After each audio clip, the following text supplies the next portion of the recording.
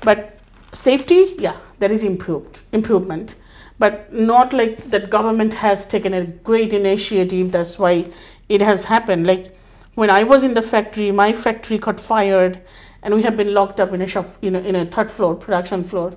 After 3 hours of crying and screaming, they opened the door.